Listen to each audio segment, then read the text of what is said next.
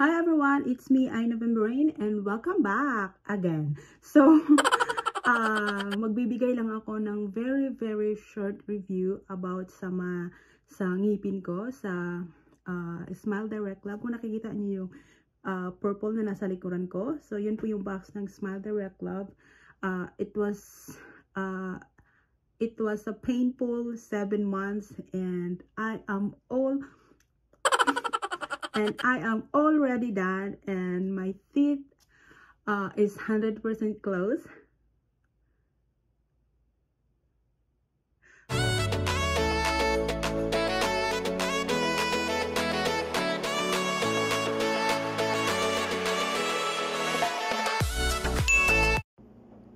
Bago natin umpisahan ang ating chikahan, so ipapakita ko lang sa inyo kung ano yung itsura ng ngipin ko before I use Smile Direct Lab. So ito yung mga picture na ingat-ingatan ko dahil sabi ko gagawa talaga ako ng video para dito. So ito yung itsura niya. So yung 2 months wala akong picture kasi na-prostrate ako ng bonggang-bongga kasi feeling ko walang improvement, and then in 3 months nakita ko yung improvement, and then 4 months nag-change ako ng phone. Ang daming mga kababalaghan, ang daming mga nangyari, but I am happy with the result of my teeth.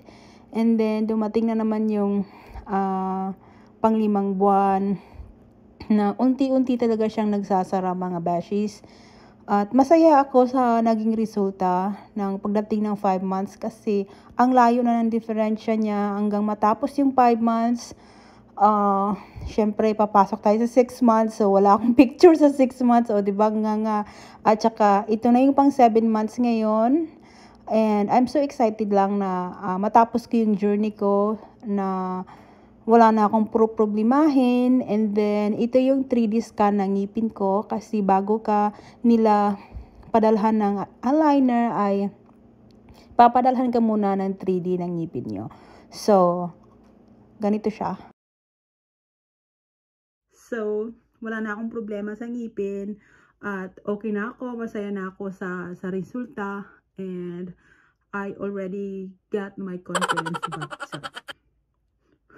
So I already got my confidence back kasi before nahihiya akong magsalita kasi yung ngipin ko ay space, yung mga ganon. So ngayon okay na siya at wala na akong problema, masaya na ako. So wala na akong hihilingin.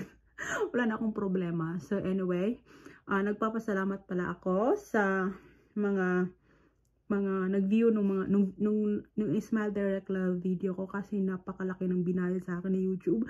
Thank you so much, and I'm happy talaga na ganun lang siya kaliit. Ganun lang siya kaliit na views na nasa mga 200 lang, pero ang laki ng binayad. Thank you so much.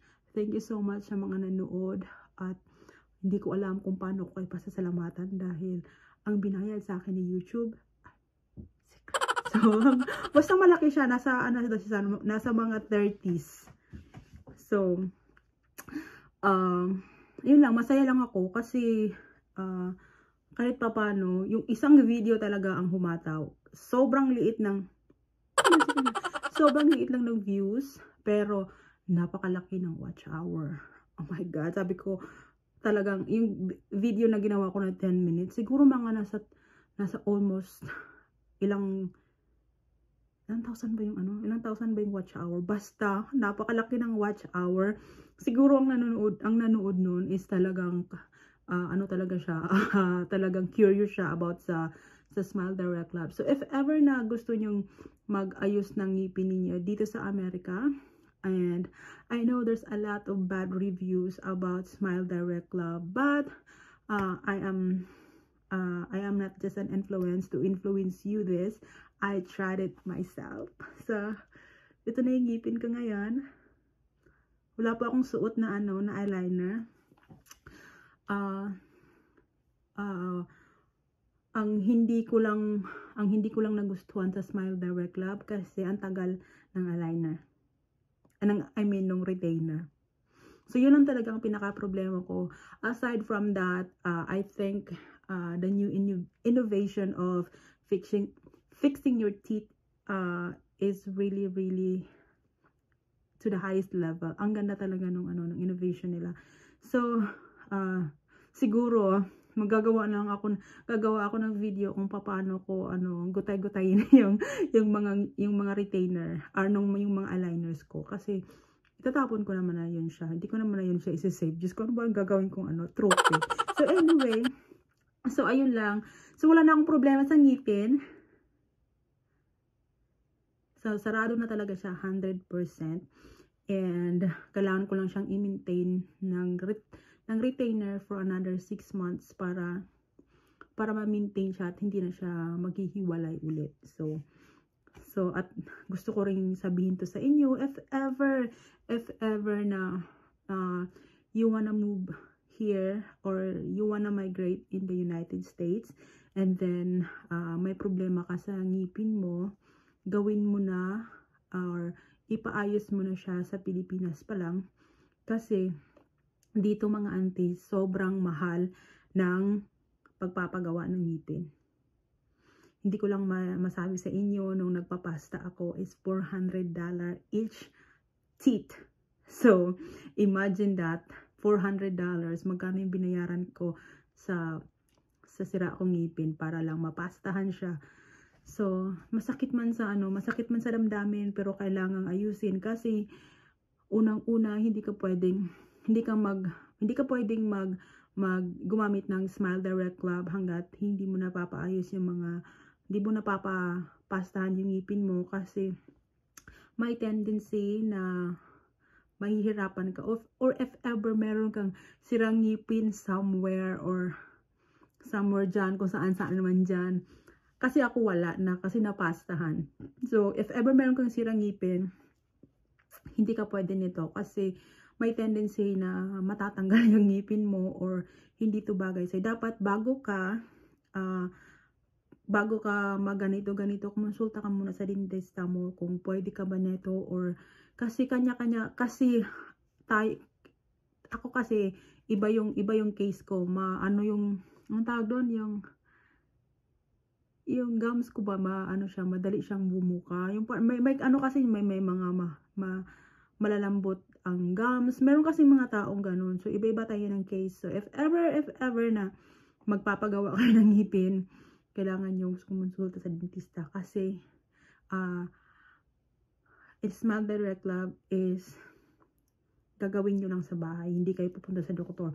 Meron lang nagbo-monitor sa iyo every week na kung anong gagawin mo, kung anong number ka na, or magpapalit ka na ba ng aligner. So yun yung trabaho ng dentista, na magbabantay sa iyo. Pero hindi mo na kailangang pumunta doon sa mismong dentista na magpa-dentist appointment ka. So sinusundan ka lang nila, ini-email ka lang nila. So kailangan mo ring bantayan yung email mo para if ever, in case. Kasi minsan isang beses na nabasag ko yung aligner, yung dito, yung ginaka dito, pag insert kong gano'n, so sobrang sikip, pinwersa ko siya, nag-crack siya ng konti lang naman, so hindi naman talaga nakakasira sa performance. Pero sinabi ko pa rin sa kanila, but hindi na ako nagpalit, kasi ang gusto nilang mangyari, mag-move forward ako sa susunod na week. Sabi ko hindi ko na ginawa, kasi gano'n din naman. So ayun, ahabaan ko na lang ng week ang paggamit ng ngipin. So hindi ko ginawa. So ito na ngayon. Yun ang resulta ng ating mahiwagang ngipin.